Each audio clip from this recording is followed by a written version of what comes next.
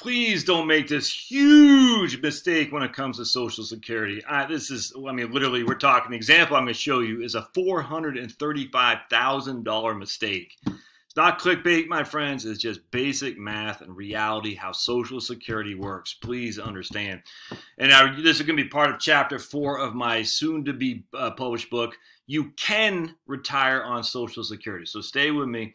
Let's go down to this. We're going to start here with the Kiplinger's article from 2018, which is actually fantastic, and I referenced this in my my book in Chapter 4 again. Basically, they're saying delaying Social Security boosts the value of COLAs. And so I'm going to put a link in the show notes here. But the essential thing is we have a lady, we'll call her Joan. We got Joan and Jane. So Jane's the example. I'm going to use my spreadsheet over here. Joan is what we're going to use here. Sorry.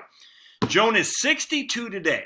She receives her Social Security statement and she goes, I have an option to take Social Security now, wait till I'm 66, which is my full retirement age, or take it at 70. So Joan is sitting here today with her statement wondering what she should do.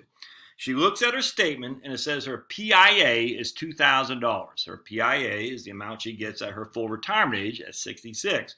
If you don't know these terminologies, you need to. So either read my book or go watch more of my videos. Devin Carroll does great work. Larry Kotlikoff writes a lot of good stuff as well. So watch Devin, read Larry, or watch me. All right, either way. So she said, okay, but if she takes it today at 62, it's reduced to $1,500 a month. If she waits until she's 66, she'll get $2,000 a month. And if she waits with her earning credits or delayed earnings credits until she's 70, she'll get $2,640.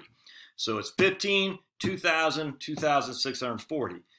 But it's more than that, more to meet the eye than that. Because what happens is she's getting a cost of living adjustment on each of those benefits each year. So even if she doesn't take her benefit until 66 or 70, those are still growing with cost of living adjustments. And so Bill Reichenstein over at Baylor, he runs a number using a 3% compounded COLA. I don't like the 3%. I'd much rather use the trustees report, which is 2.6. It adds up for sure. But anyway, he's using a 3% cost of living adjustment. I don't get that either way. But he says basically what would happen is if she took it at 62, her benefit will be $1,688 by the time she hits 66.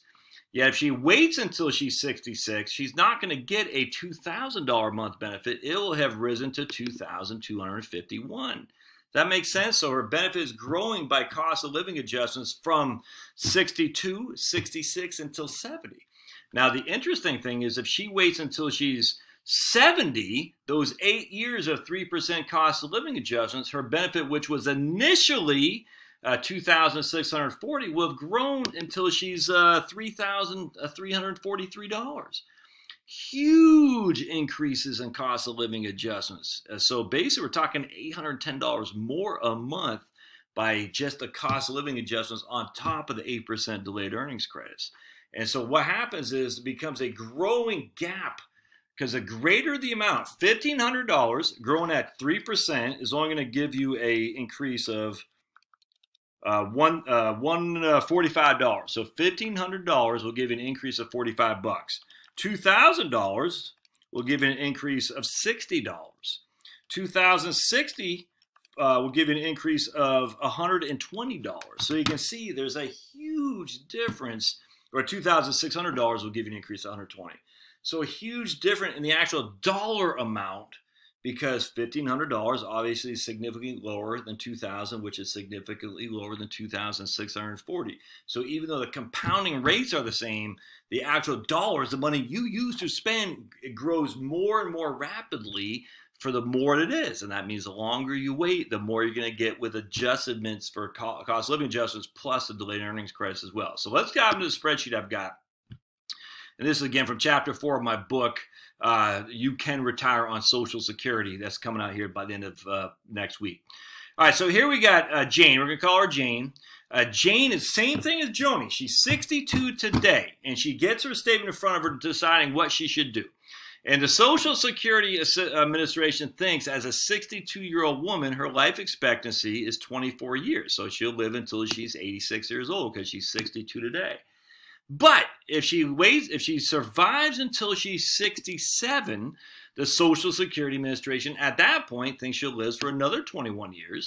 and thus her life expectancy will be, it's actually 87. It's 20 and 0.4, so let's just change this around a little bit to make it so it's not so confusing. It's actually 20.45, something like that, just round it up.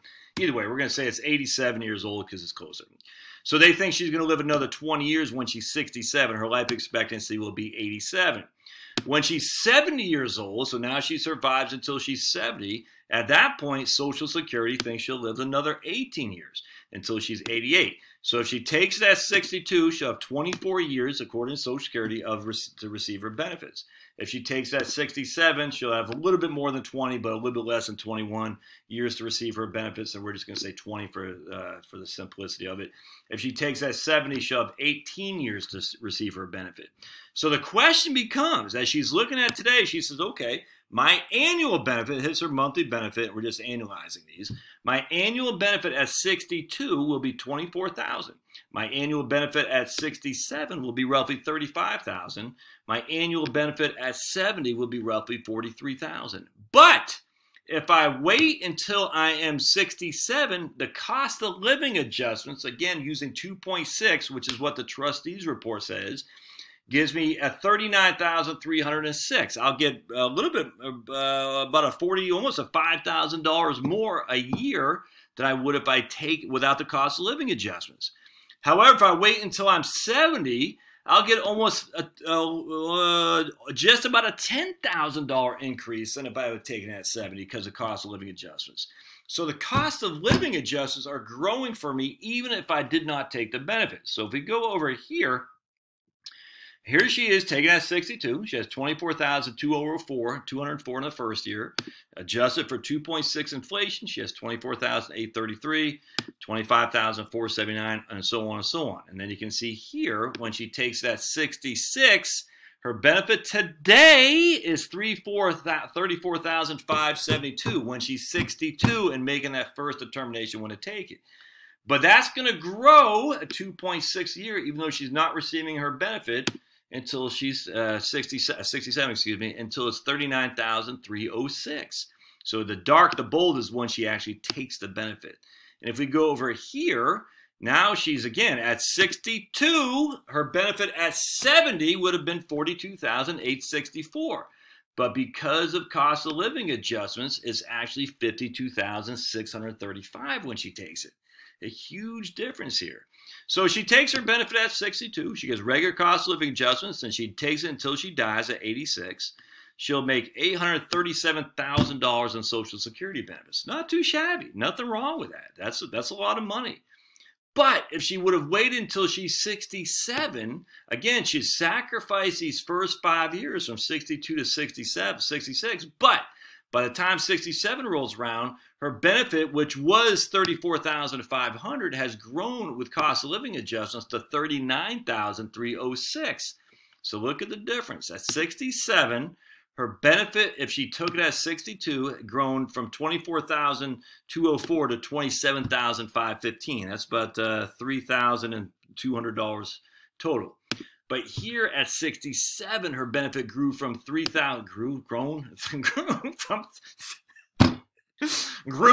I'm making up new numbers. Grew from $34,572 to $39,306. So a $5,000 increase, all right? Now she takes that 67, and it's grown to $40,000, $41,000, $42,000, until by the time she dies, her life expectancy of 87, she gets $1.079 million. Now, here's the kicker. If she took it at 70, again, she wasn't getting any money from 62 until 70, so her benefit grew, even though she wasn't receiving anything, from $42,000 to $45,000 to $47,000, as you can see here, all the way until she's 70 years old. So now it's $10,000 more. At 70 years old, her benefit that she initially looked at getting when she's 62 has grown from $42,864 to $52,635. Her benefit was $24,204 when she was 62, and now at 70, it's $29,721. So that grew by $5,500 over those 8 years. The benefit at 62 was $34,572 if at her PIA, which has grown to 453, so about $8,000. So it grows from $5,500, $8,000 to $10,000. That's the value of the cost of living adjustment. So what happens here, she takes that 70, all those COLAs are kicking in. By the time she kicks the bucket at 88 years old, she's making $83,000 in Social Security benefit with a total amount of 1.2 million. So the difference between 1.2 million at taking at 70 with cost of living adjustments is and 837,000 taken at 62 with the cost of living adjustments is $434,866. A significant difference. Now, what people say is, yeah, but Josh, if she took it at 62, she still could survive until she's 88, just like this guy over here at 70. I said, yeah. So here it'd be 931,000. She would have got an extra 2 years of earnings, and then she would have died at 88 years old, as she did if she took it at 70. She still would have made $350,000 more in Social Security income if she waited delayed until she's 70 years old. So let me just give an example. At 80 years old, her benefit when she initially looked at her statement at 62 years old, at 80 years old is she taken it at 62 is worth $38,418. So $14,000 more a year than she had taken at 62. However, if she took it at her full retirement age, her benefit, which initially was $34,000, has now grown to $54,000 if she waited until her initial full retirement age. Her benefit, if she waited until she's 70, when it was initially $42,000, has grown to $68,000. $26,000 more has grown from the cost of living adjustments and the delayed earnings credits. That's almost more than what her initial benefit was. It is. That's more than what her initial benefit was at 62. 28. I mean, look at 68,037 is what her benefit would be at 80 years old if she had delayed until she was 70 to take it. It started off as $42,000. That is $26,000 more. I mean, that's $26,000 more. Her initial benefit at 62 was only $24,204. I mean, just look at that. It's huge. So we're talking, see, that's the thing. The gap gets bigger and bigger and bigger the longer you wait for the benefit. All right, so I'll link to my article I just did on this that I sent to my subscribers at on my webpage at heritagewealthplanning.com.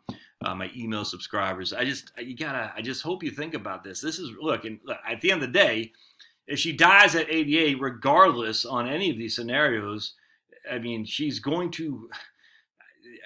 I mean, I don't even know how else to say this. It's like if she, I mean, you can slice this any way you want, but the facts are the Social Security says a woman who's 62 years old today is going to have a life expectancy of 24 till she's 86. There's just no way you can take benefits earlier and expect to receive more than if you waited. There's just no way. Now, if you think there's a couple reasons, you might be affected by GPO, the government pension offset. You might be affected by the windfall elimination provision. You might have a big pension, so you're going to get hammered on taxes. A couple of things I would say take Social Security early, but I mean, this is real money. This is huge, and this is guaranteed with cost of living adjustments from the government. It's not relying on the stock market. There's just no way you can slice and dice this. Or you might say, look, I'm not going to live beyond 75. Okay, and that way you probably take Social Security early, because at least here you got 14 years of payments, and by the time you die, your payment will be $33,791. Whereas by the time you die, your payment will be $59,842 if you would have waited till you're 70. Actually, I'm just curious. Let's see what this would be. Equals sum. We're going to sum. Let's sum these guys here. Equals sum.'re going to sum. I can't figure that out. Why does the thing keep getting my way? Anyway, so let's just see here. So if we take that 70, 52, 54, 55, 59, 60, 60, 60, 50, 50, 50. So we got 3 years. If we take that 75, left 6 years, of which 3 will pay us 50, 3 will pay us 60. So we got 160, 180 plus 150. That'll give us $330,000.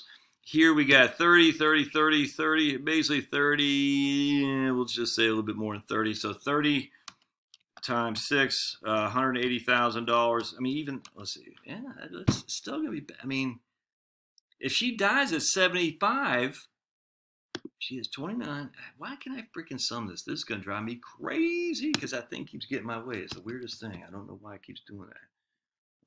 There we go. There we go. We'll just do it like that. So let's just do this here. So she'll make $330,000 if she takes that 70, even if she dies at 75. Okay. So if she takes it at, let's do this. You ready? If she takes it here, dies at 75, she'll make $402,000. All right, good. So that gives us something to go on. So if she takes it at 62 and dies at 75, she'll make 402. If she takes it at 70 and dies at 75, she'll get, what did I say, 330. Interesting. So if she takes it at 78, let's do this. I think that's usually a break even, if I'm not mistaken. The 78 is 526. All right. So let's do this. Blink. If she takes that 70, it dies at 78 here. There you go. All right, so it is 78, 77, 78 is always a break even. That's always what it is, and that's what, because you got to look at cost of living adjustments. I mean, again, so if you really believe you're going to die before 80, you probably ought to take it early. I would ask you to really think long and hard about that, because simple facts are, though, Social Security believes that if you can survive until you're 62, you're not going to die at 80. You're going to die at 86. Half the population will die at 86. That's what that's what their numbers show. And no one knows it better than Social Security because they're looking at the number of deaths. They know. And if you survive until you're 67, they think you're going to live well into your 80s as a woman. And 70, you're going to almost live to your 90. Think long, long and hard before taking it early. And I don't want to hear the Smith & Wesson retirement plan. I've heard that. Yeah, no, you're not killing yourself. I mean, I'm sorry. I know people do. People use it as a throwaway line because they don't want to throw in, because they're just looking for a reason to take it early because they're scared. They're scared. What if they don't take it and they die? And I said, but you won't know. But the likelihood of that happening is not high. And even that, if you're married, if you take it later, let's just say you said, I'm not going to take it until I'm 68. Well, that's what your surviving spouse is going to get. I mean, I don't know what her benefit, your benefit, whatever your spouse's benefit is going to be. I don't know. But I mean, even if you delay and you don't get anything because you died, then you're leaving your surviving spouse with a significant higher benefit than this right here. I mean, look at this. You die, that's what she's going to get. You die, that's what she's going to get. That's twice as much just by delaying it, even if you didn't get the benefit early. You got to think long and hard about this, my friends. All right, as always, smash. Love to hear your questions, comments, concerns. If you like the video, share it with people if you would. It's important. YouTube does, they can give you a hard time sometimes promoting your video. So do me a solid and share the video with others too. And we'll see you next time. Thanks now.